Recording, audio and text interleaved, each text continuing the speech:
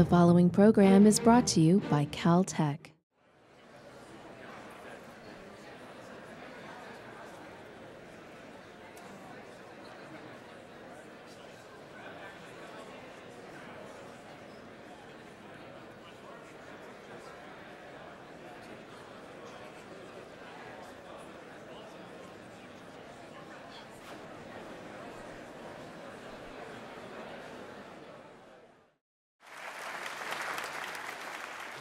My name is Mark Wise. I'm a colleague of Harvey's. I'm actually a high-energy theorist. He's a high-energy experimentalist. Of course, the theorists and experimentalists, we're both after the same thing. In our field, we're trying to understand what the laws of nature are at the most fundamental level possible. And so we attend the same seminars, we talk to each other about the results, and even sit on the same thesis committees. But before I get on with the introduction, I want to remind you about the next lecture at Beckman. It's on January 27th, 2010, and the title is DNA-Mediated Signaling. It's by Jacqueline K. Barton, and she's the Arthur and Marian Hanisch Memorial Professor and Professor of Chemistry. She's the chair of the Division of Chemistry and Chemical Engineering here. So, for my introduction, I'm going to give you an outline of the introduction, kind of an ominous beginning. But I've known Harvey for a long time. We actually both arrived at Caltech at the same time, and I could probably describe most of the things that he's been involved with, well, all of the things that involve experimental high-energy physics, without any notes. But I decided that in order for it to go smoothly, what I'm going to do is I'm going to read a few prepared remarks at the beginning so I get everything straight. And then I'll say a few things that you probably would only know if you know Harvey very well. Wouldn't be easy to find on the web, even with quite a bit of work. And finally, the culmination, the gag gift.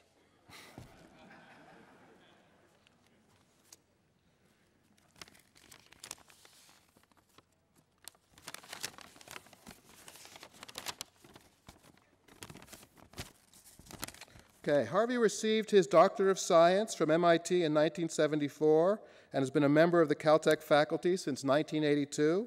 His career has focused on searches for new particles and new forces of nature at particle colliders at the highest available energies, mostly at the DAISY Laboratory in Hamburg and the CERN Laboratory in Geneva.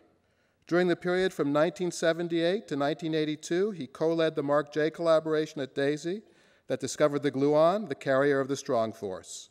A theme of his experiments has been precision measurements of electrons, photons, and muons, which have often been the keys to particle physics discoveries.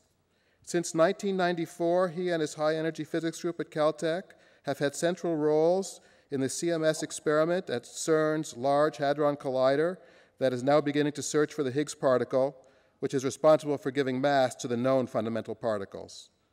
In addition to the Higgs search, Harvey and his group are searching for Kaluza-Klein graviton decays, which would signal the existence of extra dimensions of space, and, together with Professor Maria Sarapoulou, for supersymmetry as well as many other exotic forms of new physics. He also leads the MINOS and NOVA teams at Caltech, which are studying neutrino oscillations. Harvey currently serves as chair of the US LHC Users Organization, which consists of 850 physicists, engineers, and students from more than 80 US universities and laboratories, and is the chair-elect of the American Physical Society Forum on International Physics. In addition to his roles in physics discoveries, Harvey has had leading roles in the strategic planning, development, and operation of international networks and collaborative systems serving the high-energy physics and other scientific communities, and the creation of the worldwide computing grid used by the LHC experiments. Harvey has led science and engineering teams that have established more than a dozen Internet 2 land speed records and won several supercomputing bandwidth challenge awards. He has represented the LHC collaboration and the science research community on Internet 2 Strategic Planning Steering Committee and its Architecture and Operations Advisory Council. As chair of the Standing Committee on Interregional Connectivity of the International Committee on Future Accelerators, Harvey has worked to foster greater equality of access to data and knowledge in developing countries. As a result of this work, he was awarded honorary doctoral degrees from the Polytechnica University in Bucharest, Romania, and the Pavel Joseph Safarik University in Slovakia. Harvey has also been awarded the Jose Bonifacio Medal of the State University of Rio de Janeiro. Of course, Harvey's my colleague. As I mentioned, he arrived in '82, and I've arrived in '83. And of course, I've always been impressed about Harvey's work and his dedication to science and his integrity as a scientist. But there's another aspect of Harvey that is also truly amazing, and that's his mentoring of students. Of course, we're all expected to mentor graduate students. Some do it better than others. Harvey does a marvelous job at it. But it's really the mentoring of undergraduate students that I find particularly remarkable in Harvey's case. We work in a very technical field, both Harvey and I, and yet somehow he manages to find projects for undergraduate students, mentor them through those projects so they actually get useful, sometimes very important results at the forefront of science. And I think that's just a remarkable fact. Of course, Caltech is renowned for the quality of its undergraduates, and it's nice to see Harvey and other members of the faculty taking the mentoring of those students seriously. So as I mentioned to you before, Harvey has won these awards, these land speed records, if you like, for transferring data, large data sets. And of course, we attend the same seminars, and sometimes they're theory seminars, sometimes they're experimental seminars.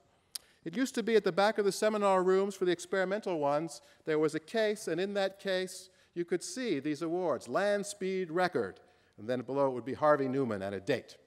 So I'm sitting there in the seminar, let's say it's an experimental seminar, and I'm a theorist. And there's a particularly difficult part of these seminars, the experimental ones for theorists. And that's where the experimentalist tries to convince you that they really understand what they're doing. They describe in excruciating detail how what they've seen could not be background, how they really understand the errors. And for theorists, this is tough. We really want to know the number and the error, and we want to have some understanding of that error. And of course, if we nod off during that part, we're toast for the end, because we won't understand the error, and et cetera, et cetera. But it's a difficult time. You sort of twist and turn in your seat, and often I would turn around, and I would look at those land speed records in Harvey's name. Then I'd look back at Harvey, and Harvey's a handsome guy, but he doesn't look fast. And that would give me a little chuckle, perk me up, and I would be back paying attention for the whole rest of the meeting.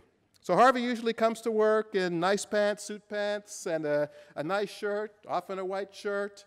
And I figure I'm going to help him have the right attire so that when he comes to work, he looks fast. So I got you these things, Harvey. I don't expect you to try them on before your talk. So that I'm hoping you'll wear them to work one day so that you would actually look fast. We got the Caltech shorts. There you go. And to go with it, the Caltech t-shirt. Okay, let's give a round of applause to welcome Harvey.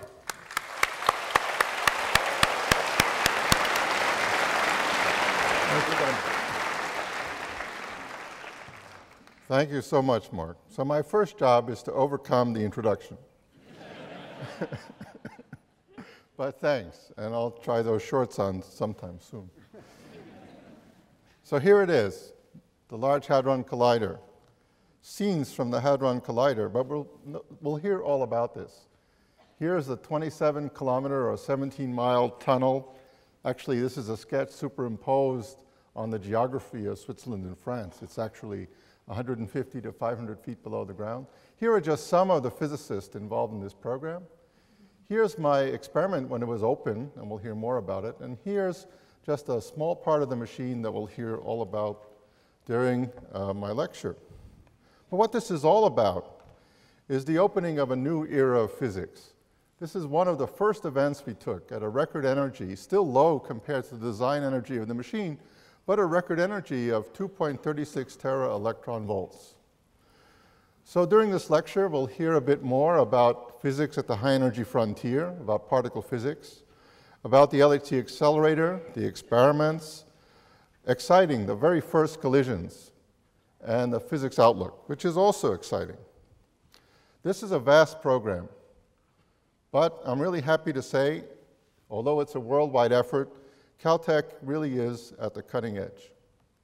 I'll talk a little bit about some of these possible new discoveries in many areas, whether the Higgs particles thought to be responsible for mass, or an extension of the standard model of particle physics called supersymmetry, and a lot of other things. But as experimentalists, what we hope most, and is rather unlikely, but we still hope, maybe even entering a new energy range to discover something really unexpected. And I'll talk just a little bit about some of the challenges. Mark told you a little bit about some of the side things I do, and some of the technological challenges that will be mentioned and how we overcome them. So what about particle physics? You already heard that we study the nature of matter and space-time at the most fundamental level. We'd like to understand what are the most basic constituents of matter and the forces between them. And also, in the previous years, maybe the previous decade or a bit more, there's been an increasing tie between particle physics and cosmology. And so what we learn has implications for the origins and composition of the universe and how it evolved. What Mark also referred to, which is just great, is Caltech is special in all this. And in fact, over the years, we've had undergraduates at Caltech who've been involved in this research in important ways. And recently I had to remember just how many. There are actually 60 undergraduates who've been involved in this program and the one before it. So many of you have heard about the standard model of particle physics. It captures our understanding of the forces and fundamental constituents of matter, a very beautiful and simple picture. One in which particles at their most fundamental level, at least what we know about so far, the particles that make up matter, quarks, which also make up nucleons and nuclei, light particles called leptons, where the electron is, of course, the other main component of atoms, and also two sisters of the electron, which are heavier. Again, three families, each with its own neutrino. And four force carriers, which carry the strong electromagnetic and weak interaction. This is a beautiful theory and a great triumph of the 20th century, but it's incomplete in several ways. A missing element is the Higgs boson, which is thought to give mass to all the known particles. Within this theory, there's really no place for something we know makes up much of our universe called dark matter. And there's also no natural way in this fundamental theory, a quantum theory, to incorporate gravity. So a beautiful theory, but one that we know is incomplete and, in fact, inconsistent. As I mentioned, there's this growing tie between particle physics and cosmology. Just as we have a standard model of particle physics, there has emerged a standard model of cosmology. And within this model, normal matter as we know it is a very tiny fraction of all of the universe. And what's down here, dark matter and dark energy, 96% of the universe, we don't really know what it is. Particle physicists, including working at the Large Hadron Collider, might be able to discover what is this dark matter, and we still have no idea what is this dark energy. So we're left with many fundamental questions. This is just a short set. Where does the pattern of particle families and masses come from? Where are the Higgs particles? And what is the so-called Higgs field that we think fills the whole universe? In the early universe, were all the four forces of nature really unified? And does this show, because of having to unify them as you go backward in time and to higher and higher energy scales, that they should be unified? Does this mean that there's something beyond the standard model, like supersymmetry? Again, what's the nature of dark matter? Why is gravity so weak compared to the other forces of nature? And does this mean that there are extra space-time dimensions? Looking at the history of the universe, we think that most of matter and antimatter annihilated about 1/10 of a billionth of a second after the Big Bang. But why is there this asymmetry? Why is there any matter left at all? And if we look at some of the particles that we know, neutrinos, also quarks, neutrinos, when they travel, why do they oscillate from one type to another? And I put this in white because this is still a problem for particle physicists, but we don't have many handles. What is that dark energy? To explore some of these questions, we need to do experiments. What these experiments require are accelerators, powerful machines to accelerate the particles to the highest possible energy, detectors, instruments that surround the place where we cause collisions to occur in the accelerator to measure what happened, and to record and measure the properties and topology of the particles that stream out from the point of collision. Computers, but this has now become worldwide ensembles called computing grids to collect, store, distribute, and analyze the data, analyzed by hundreds of teams now of physicists and students around the world. And of course, people. Only a worldwide collaboration of scientists, engineers, technicians, and support staff could design, build, and operate such a complex instrument. Why do we need particle accelerators? Well, by going to higher and higher energy, equivalently, we go to very small wavelengths. This enables us to probe to small distances, smaller and smaller distances, to see what's happening at more and more basic levels. We also need energy to create new things. And by going to high energies in the center of mass, we can produce heavier and heavier particles. And so this is why we have large accelerators. And here on the left also we can see the sort of sequence, which is really recalling a whole sequence of accelerators starting from the big cyclotrons in the 1930s, where by going to higher and higher energies, first we understood nuclear structure, then the nucleons in the nuclei, then the constituents of nucleons, quarks and leptons. And we're still looking perhaps for smaller constituents. And also thinking about the equivalence between energy and temperature in the early universe. The LHC takes us, in a sense, back in time and creates particles that have rarely been seen in nature since a trillionth of a second after the Big Bang. So here you can see a short history of the whole universe in time, going through various key stages. And here's 1/trillionth of a second after the Big Bang, where the LHC can take us back to.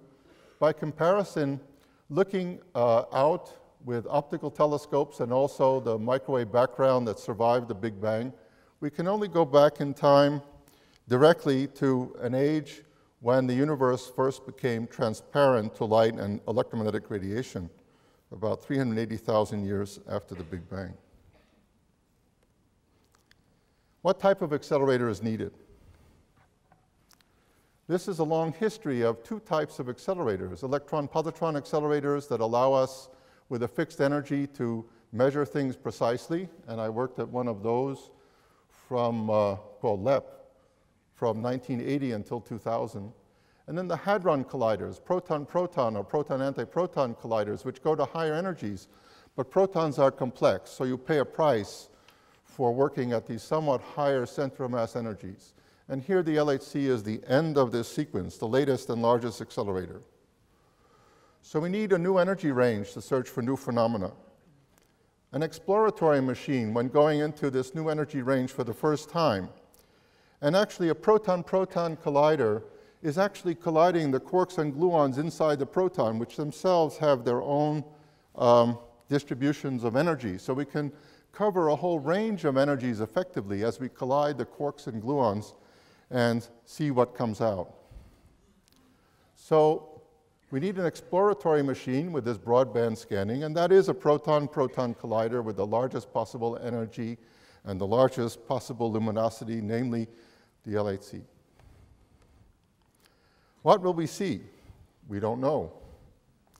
The most conventional thing, I've already said, is the Higgs particles, but we could see other things. Will we see supersymmetry, I mentioned? Is there no Higgs, in which case at a higher energy something else has to happen? Are there other forms of explaining why the electromagnetic and weak interaction have some relationship? Are there extra dimensions? The one that's gotten the most press will create black holes, which will be harmless. And there are other forms. We don't know what is out there. There are many things that could happen. We have to be ready, and we have to look. So here's the Large Hadron Collider. There are 4 experiments. The 2 largest, and the ones with a broad range in their physics program to look at the high energy frontier, are the one I work on called the Compact Muon Solenoid, or CMS, and our competitor, ATLAS, on opposite sides of this 27-kilometer ring. There are also 2 specialized experiments. One to study one of the heavier quarks called the bottom quark and its physics, and one to produce heavy ions and new states of matter by colliding lead ions, which will be done for about 1 month each year in the Large Hadron Collider tunnel. How does the accelerator work? Well, protons are accelerated by powerful electric fields, and they're guided around that circular track by powerful superconducting dipole magnets that bend them in a circle, and quadrupoles, quadrupole meaning 4 poles, that focus the beams around the ideal orbit. To reach the required energy, to keep it in a circle at that energy, we need a magnetic field of 83,000 Gauss, which is about 200,000 times the Earth field. And in order to put enough current through the magnets to generate this field, we have to have superconducting magnets which work at only 2 degrees Kelvin above absolute zero. And to keep the beam circulating with a long lifetime so we can keep passing bunches of particles through each other to create the collisions, the particles travel in a tube whose vacuum is better than the vacuum in outer space. How does it compare to the previous collider, which is now operating at Fermilab near Chicago? In terms of the center of mass energy, it's about 7 times more. And when it reaches its design luminosity, in a couple of years from now, it'll be 30 times the luminosity. This is a measure of the intensity, how many events we can produce. The higher the luminosity, the better we can look for very rare processes and for new types of physics. This tells you a little bit about the superconducting magnets. There are actually a total of about 9,000 magnets, but the big ones, the dipoles and the quadrupoles, are about 1,700. And the cryogenics, the liquid helium, this is the biggest liquid helium plant really ever. A reminder, some of you who know science and the history of science remember Hammerling Onnes in 1908 first discovered and produced liquefied helium. He was able to produce about 1/16 of a liter per hour. Well, the LHC today has 120 tons of this liquid helium and produces 32,000 liters of liquid per hour. Another thing about this is the stored beam energy. As we go up in energy, the energy of each particle goes up, but we make also more and more intense colliders. So compared to previous machines here, in terms of the stored beam energy, the LHC is special. The stored beam energy is up at 362 megajoules. What does that mean? There are 2 examples. This is about 200 sticks of dynamite, so if we lose the beam, it will be a problem. So the beam has to be well controlled when it's running at design intensity. Another way, it's 35 pounds of Swiss chocolate. That's the caloric content. You know, a food calorie is a kilocalorie, so that's... admittedly, the energy released by the dynamite is somewhat faster. Mark talked about fast, so I'll talk fast. The energy, if it was in the form of TNT, but the beam would be like that, create an explosion. The chocolate releases its energy somewhat slower. Here's the LHC. Amazing that it's finished and operating. This shows a picture of all the sectors, 27 kilometers. The pale blue means it's at 2 degrees Kelvin, and you can look at all the magnets, each of little yellow squares in all the sectors is the magnet sitting at its operating temperature of 1.9 degrees Kelvin. How it works is we have many bunches. An increasing number of bunches are put in the machine. The intensity of the bunches is increased, so will the energy be increased over time to reach this design luminosity. 40 million times a second, bunches of protons pass through each other. What we're really interested in are the quarks and gluons in the protons to make them collide. Every time a bunch of protons passes through an opposing bunch, there's an average of about 20 interactions. So there are about 1 billion collisions a second being created. Most of these we already understand and don't really care about. We're looking for the rare and new ones. For example, for the Higgs, some of the main ways that we'll find the Higgs require finding one event in 10 trillion. And that's a lot of what our science is about. Selecting them and then finding them and analyzing them. The experiments. Well, here I have a cartoon to quickly explain what's going on. The experiments surround the place where the particles come together, in this case, proton collisions. And you produce from these collisions many types of particles: photons, electrons, muons, quarks, neutrinos. Oh, and we hope some new types of particles, which I'll say a little bit about. And there are specialized layers. There are trackers which follow the charged particles through space, and magnetic field bends them so you can measure their momentum. There are things called calorimeters, first for the electromagnetic particles, that absorb the energy of photons and electrons and convert them into either light or charge. In my experiment, it's light and then charge. And then we measure their energy precisely that way. And the quarks, well, they appear in nature as particles we call hadrons, like pions, kaons, protons, and they're absorbed in another layer. And then muons get all the way to the outside. And we actually measure them inside and outside and measure their momentum. What about neutrinos? Well, neutrinos are very weakly interacting. We don't actually measure them, but we can see in the energy balance in the event, because if there are neutrinos or if there are all other new weakly interacting particles, that there's some energy missing. And so some of the signatures have to do with finding missing energy. So here's CMS. I say, a new definition of compact. This is the building with the people, the 6 stories, and this is our big detector. Oh, it's not so big because here's Atlas. Okay, well, CMS is the heaviest particle detector ever built, 12,500 tons. It has a very high field, so it can momentum analyze the particles very well. Atlas bends them in a bigger volume. That's how it gets its bending power, and has a different design, and it's bigger. Well, you know, people on CMS say, so what? You know, Atlas floats. It's actually, so our density is very high, and the density of Atlas is actually less than that of water. Of course, it has big spaces inside.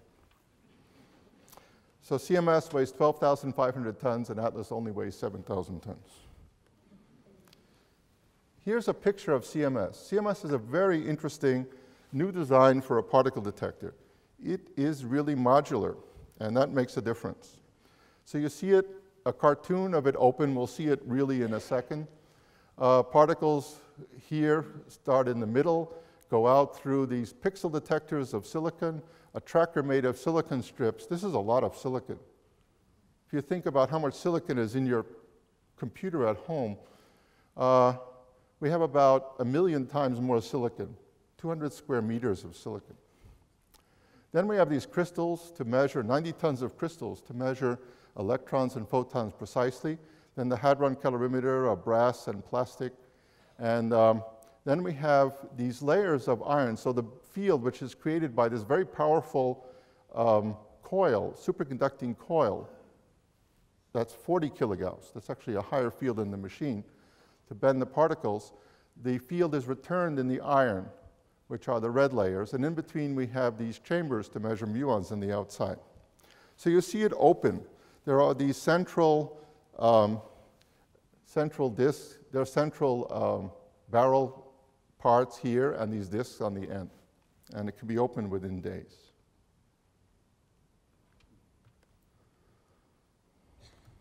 There.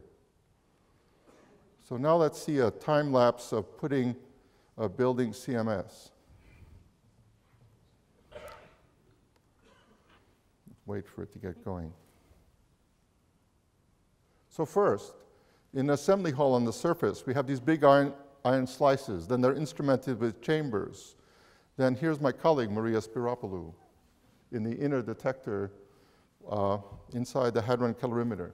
Then a 2,500-ton crane lowered pieces of 1,000 to 2,000 tons down from the surface down 500 feet to the experimental floor. This is the heaviest piece, 1,920 tons, held by a 2,500-ton crane, and it took 11 hours to come down to the floor. Down, it says really heavy lifting, it said.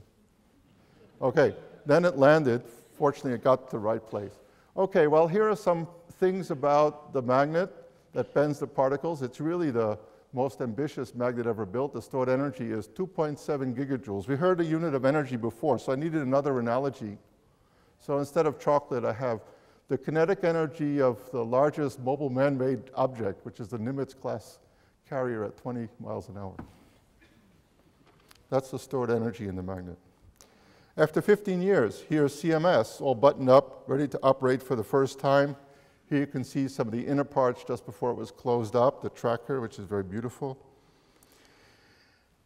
But then before we talk about the startup, I said I would just talk a little bit about some of the special technologies. Well, 10 to the 9 interactions a second, which have to be filtered and stored. This generates a lot of data, huge amounts of data.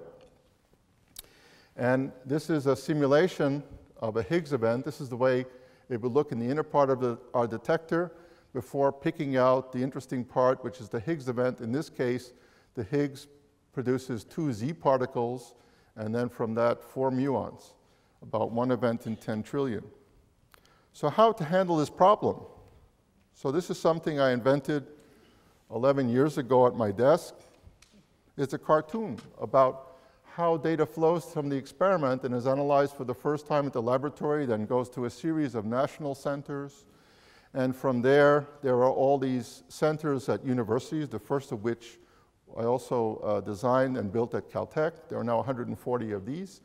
And then all the physics groups each have a cluster of computers for local needs, and you have this whole ensemble.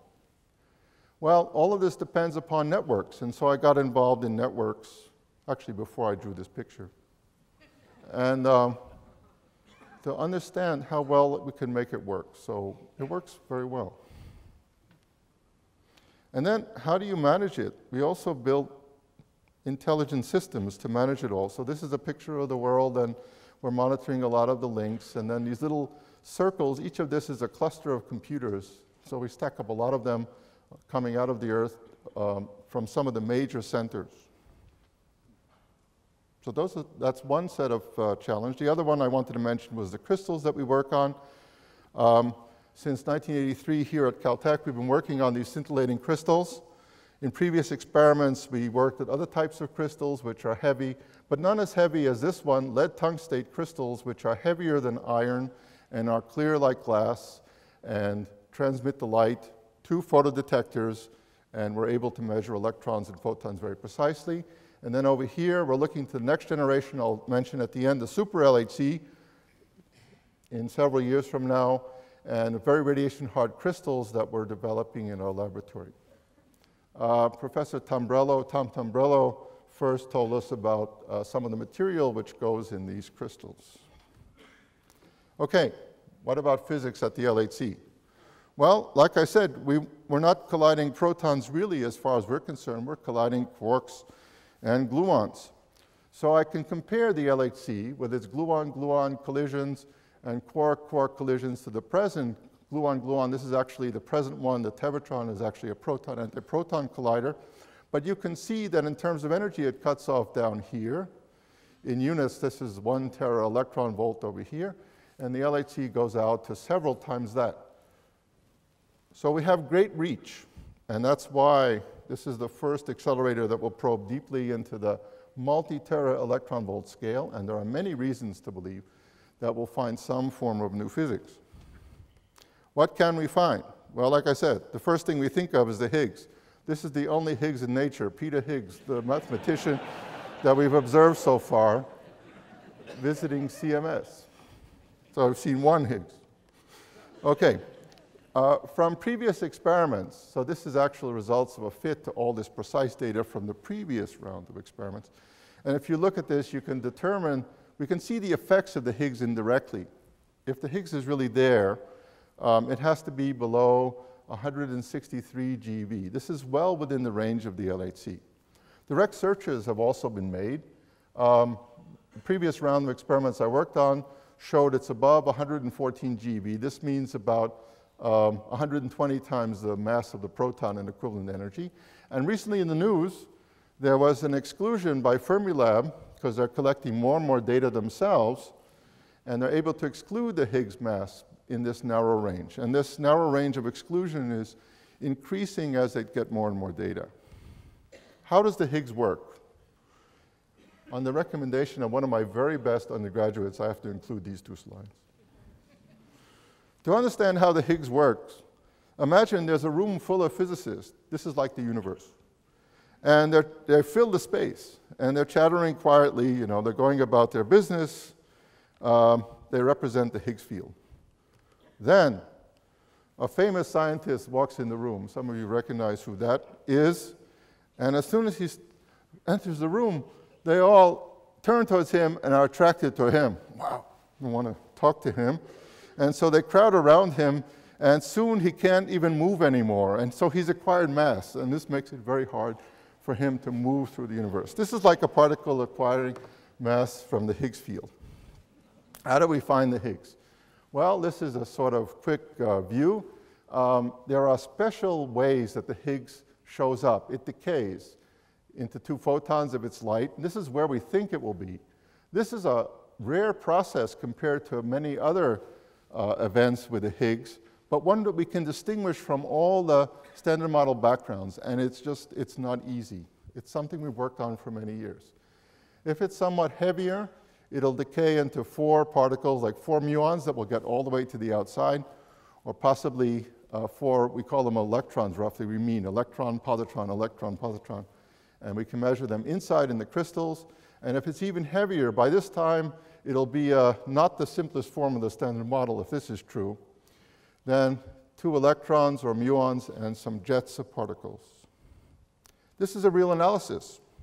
This is important to us. Here's a simulated event. This is what the Higgs should look like, but it's an exaggeration. It's not this easy. This is 20 times the height of the peak. And here are all the standard model backgrounds. And we have to find this peak above the backgrounds. What's the key? Well, the key is the narrowness of that peak, getting the high resolution out of those crystals. There are very sophisticated methods, the latest of which is developed by one of our graduate students. But down here, I've written some of the people, including not only graduate students, but also undergraduates over here, who have contributed to this analysis. This is great. And Mark, who introduced me, Mark is a clever guy. And so he said, look, what you think you know, he found a way to escape. And maybe the Higgs is produced even more than you think it would be. Could also be less. Life could be hard. But we need to be ready because it could appear sooner than we think. Okay, the Higgs, the standard model has lots of problems. No dark matter particle. Actually, the Higgs mass can't even be stable. It's not self-consistent. No unification in the early universe. It doesn't really fulfill the requirements of string theory, the one theory of one possible unified theory. So maybe we have supersymmetry. This is the most appealing extension of the standard model. But if so, there are many new particles. For every, here's again the standard model particles, each one there's a partner. We know the partners have to be heavy, otherwise you would have seen them already. Also, maybe different by 1/2 unit of angular momentum. How do you find supersymmetry? Well, you get these, you produce supersymmetric particles. These are partners of gluons. Then there's a long chain, and you get jets of particles and sometimes electrons and muons. But at the end, there are these weakly neutral, there are weak interacting neutral particles, and we don't really see them, so they create that missing energy. We wonder, if we find these things, that would be great, because this is a consistent theory. But we wonder, is this the source of the dark matter in the universe? That we also don't know. Okay, so we're looking for supersymmetry, especially my colleague Maria Spirapoulou. Great. And she has a wonderful strategy for finding this and then figuring out what's going on. And this is actually geared to the early data. You get spectacular signatures with jets, and this arrow represents the missing energy. And, but you have to understand your detector very well and quickly. So that's part of the program.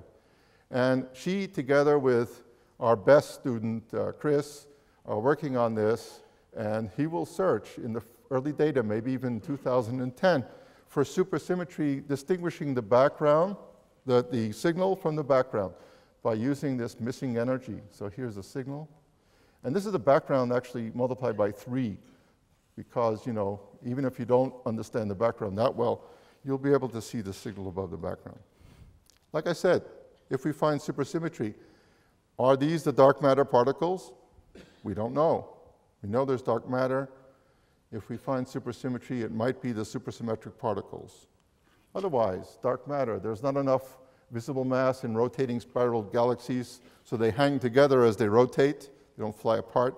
And also we know by looking at light propagating through the universe that the mass bends the light, so we see distortions and sometimes even multiple images or rings.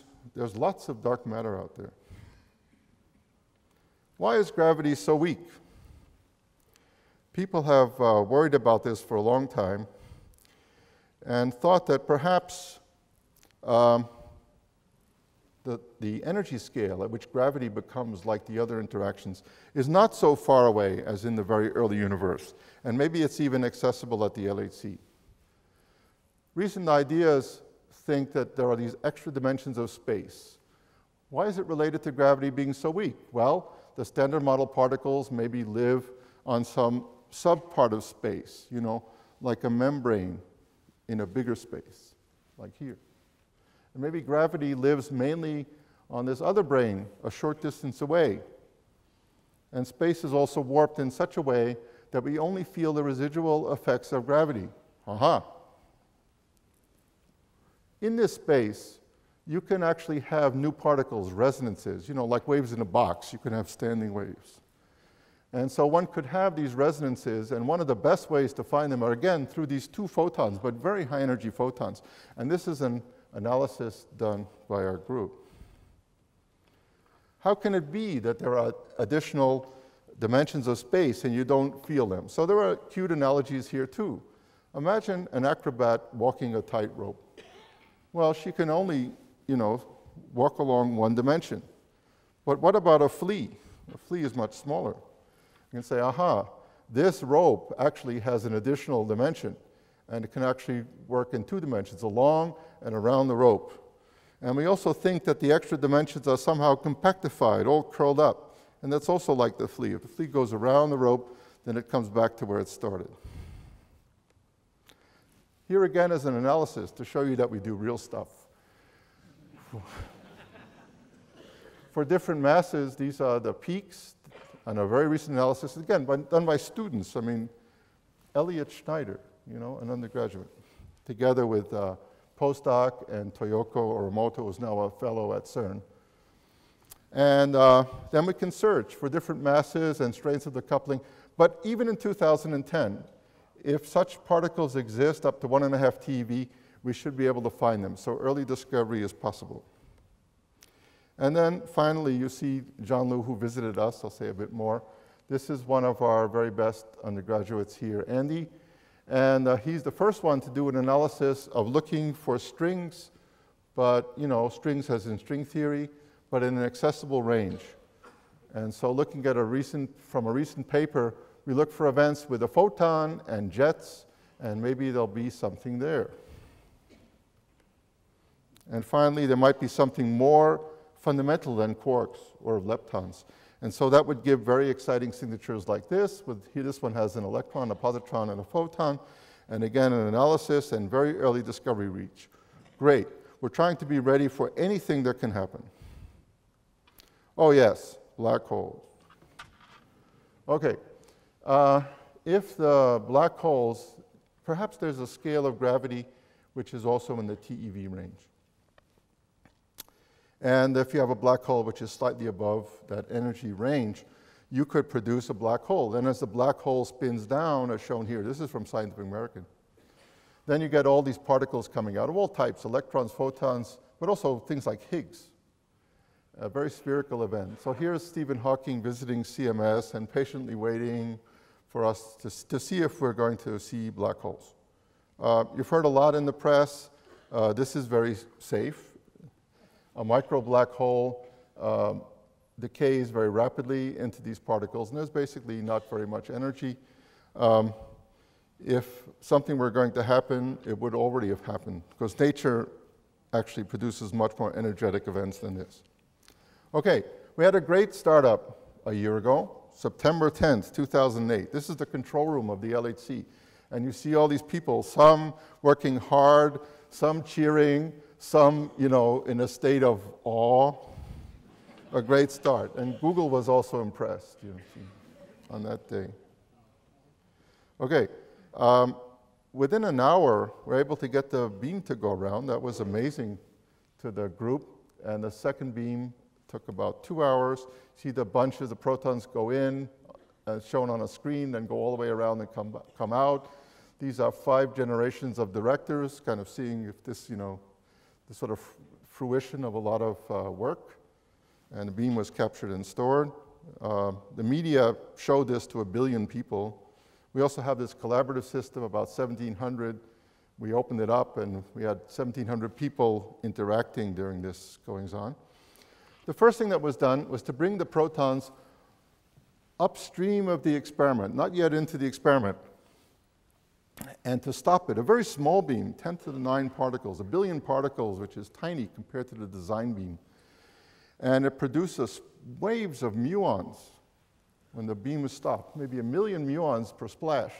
And we saw this energy throughout our detector, and then all these particles going through our detector. Well, our detector held up, and also the data acquisition system held up. And we looked at the energies in the different layers, and they were linear because of all these different particles. The detector was behaving very well. And we actually saw energies like 3,000 TeV in one case. A nice start. Not yet the experiment. Well, progress went well for a total of 9 days. There are 123,000 connections in this machine, and tens of thousands of those are connections, are welds or soldering between elements of superconductors. One of them wasn't done well. As the current was raised, eventually it reached the point where one of the superconductors with thousands of amperes going through it went normal. It then melted and punched a hole in the inner vacuum, the outer vacuum.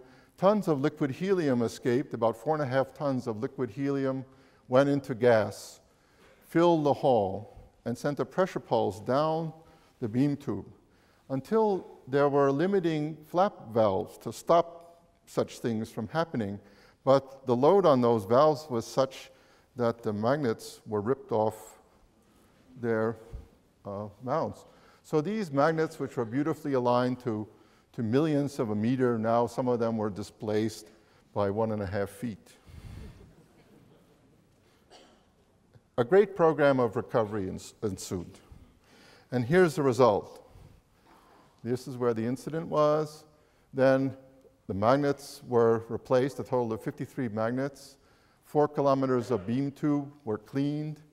The magnet protection system was upgraded so that such things could not happen again. And also the pressure ports, the relief ports that weren't big enough, that's been improved too.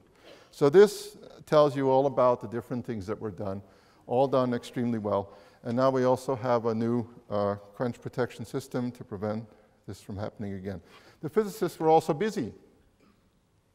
We had a year to understand our detector better.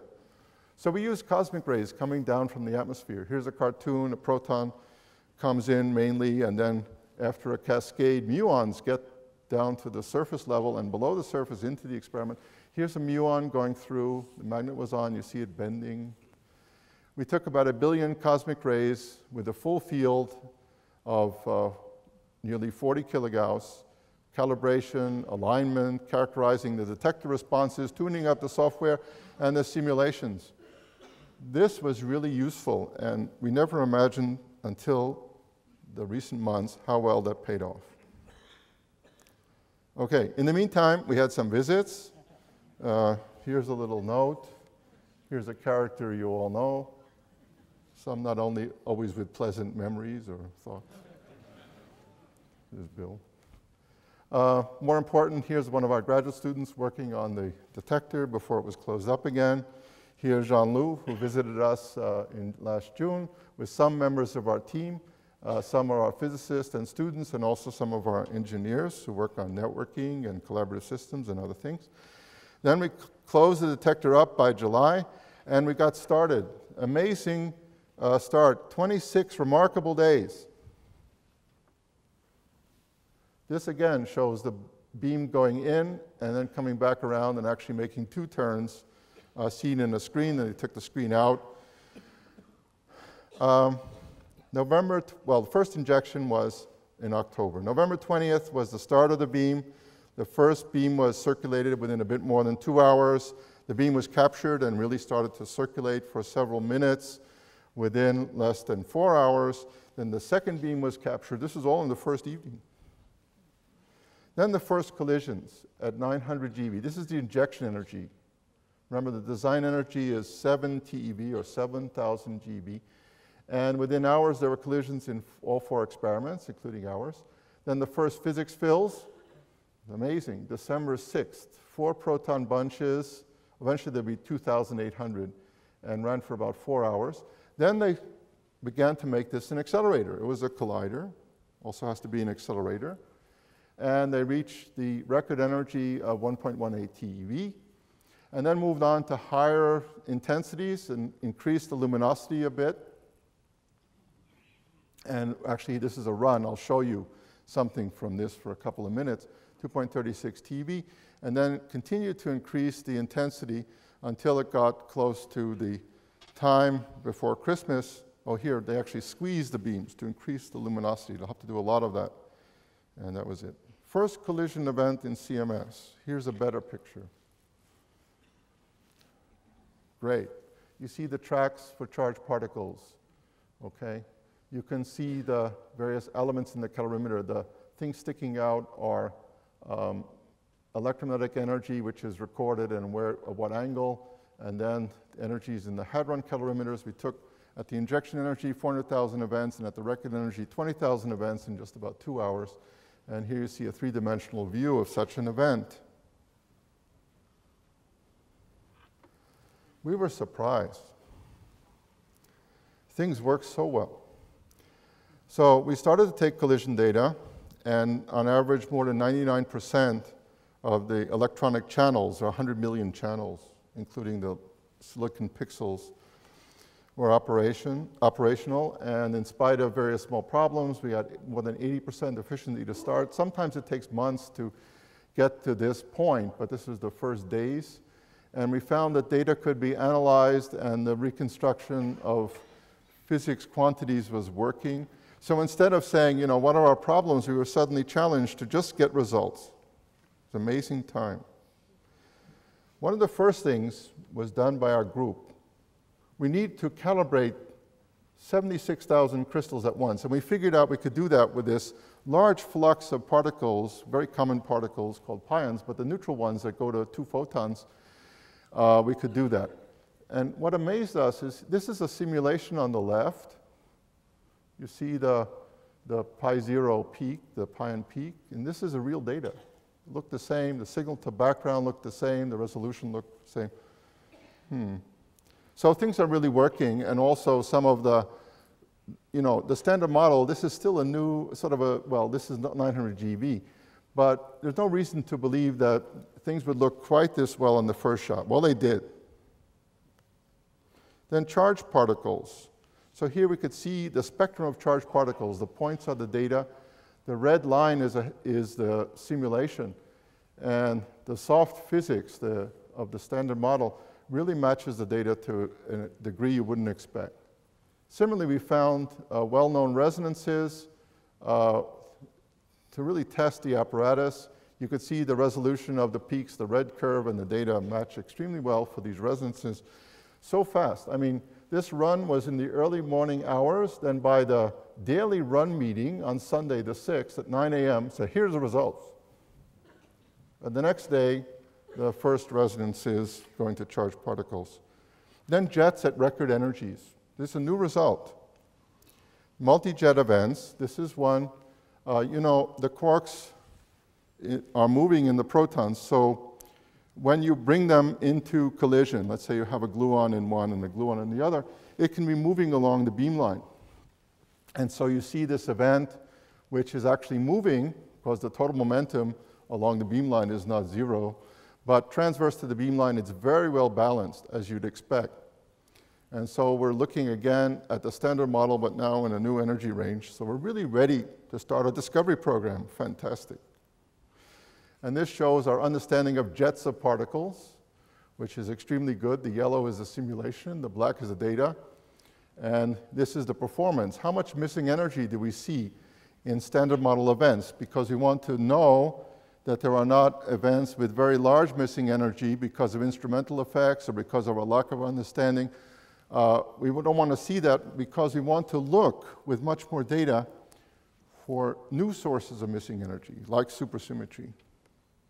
And already first physics results. And this morning we had a very detailed set of meetings treating these very basic results, but in a new, also in a new energy range now.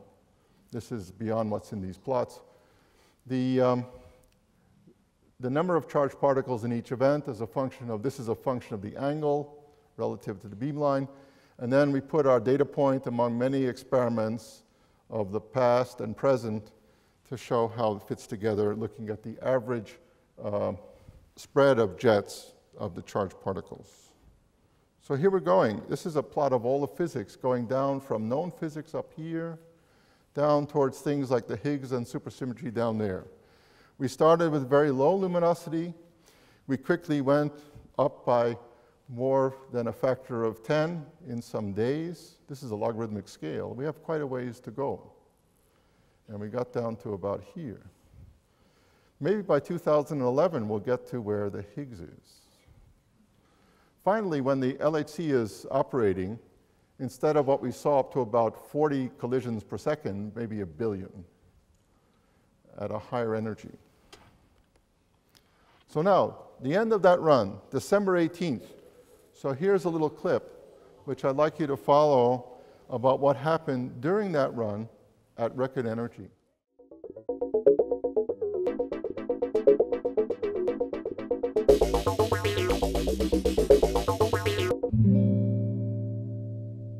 Yesterday at 6:03 p.m., the LHC ended its first full period of operation in 2009 after 26 days.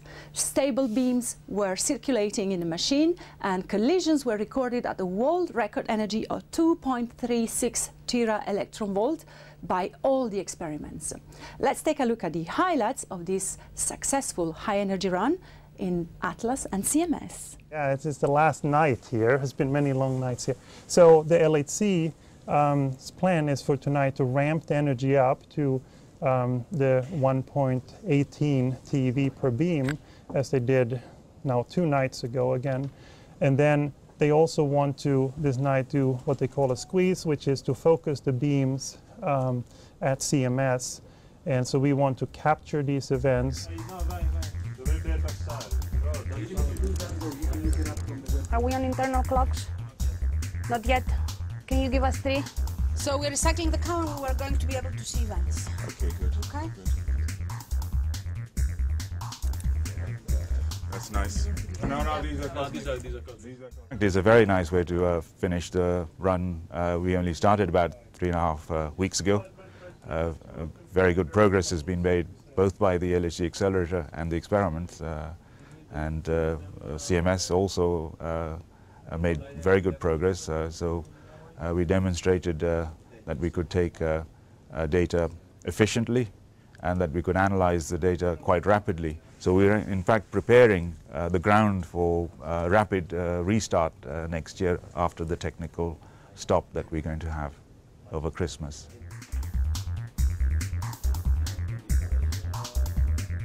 We first saw our first collisions at 1.2 TeV on December 8th, I think.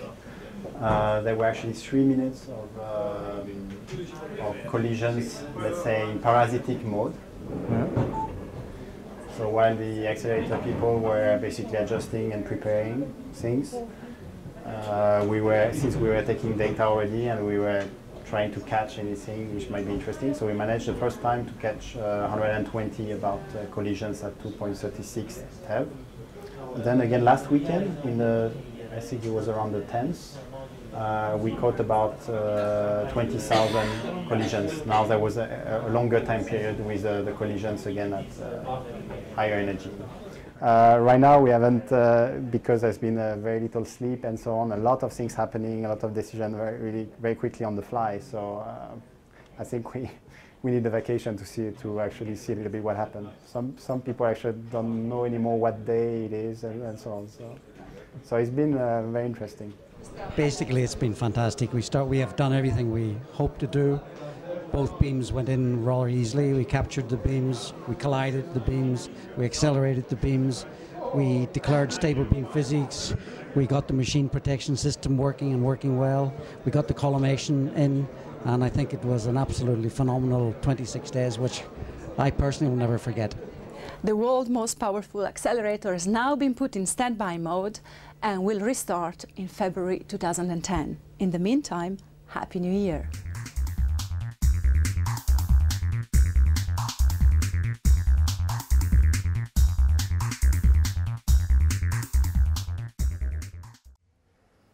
Great. So the LHC is back. In that short plan, everything that was planned was achieved. That was a surprise. What's our plan? By February 20th, we'll be back online. We'll be taking data, but now in a really new energy range. So 3.5 TeV per beam, starting in late February by early March, and I'm sure you'll hear all about it. And then we expect after running for about a month or so, I mean, that has to be determined exactly how long we run, at 7 TeV in the center of mass, we'll move up to about 10. And we'll spend the rest of the year running around 10 TeV. Then at the end of the year, I also mentioned they will use lead ions and collide them to create new states of matter using these heavy ions. What about the longer term future? This is the 15-year outlook. What's going to happen is the luminosity, which is on the vertical scale, will increase. The accumulated luminosity will move fast. This is, again, a log scale.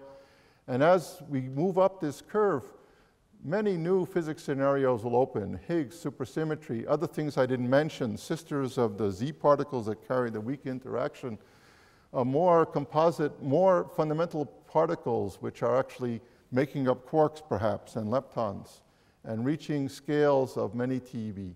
After about 7 years, some of the key components have to be replaced. First, around the interaction region because of irradiation and wanting also to have a bigger, well, to be able to focus the beams better. And then a year-long shutdown to replace some of the major components, especially the injection system, reach then considerably higher luminosity and really reach the highest possible reach in terms of new physics of the whole program.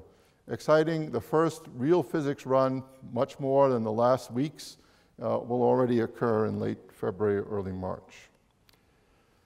So now, coming to the end, an outlook. So what about a perspective? Well, we are leaving, in a way, leaving the land of what we know.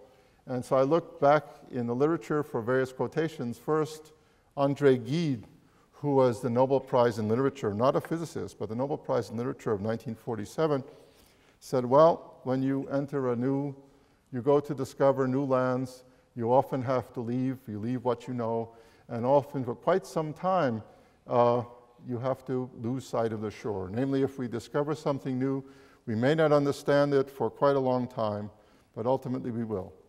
And here, like Galileo said, All truths are ultimately easy to understand once they are discovered. The point is to discover them. But best of all turned out to be Benjamin Franklin, for a hydrogen physicist. Energy and persistence conquer all things. Great. Okay, but we're in it for the long haul, and it may take another generation for physicists like this one, assuming she'll become a physicist, to figure out dark energy.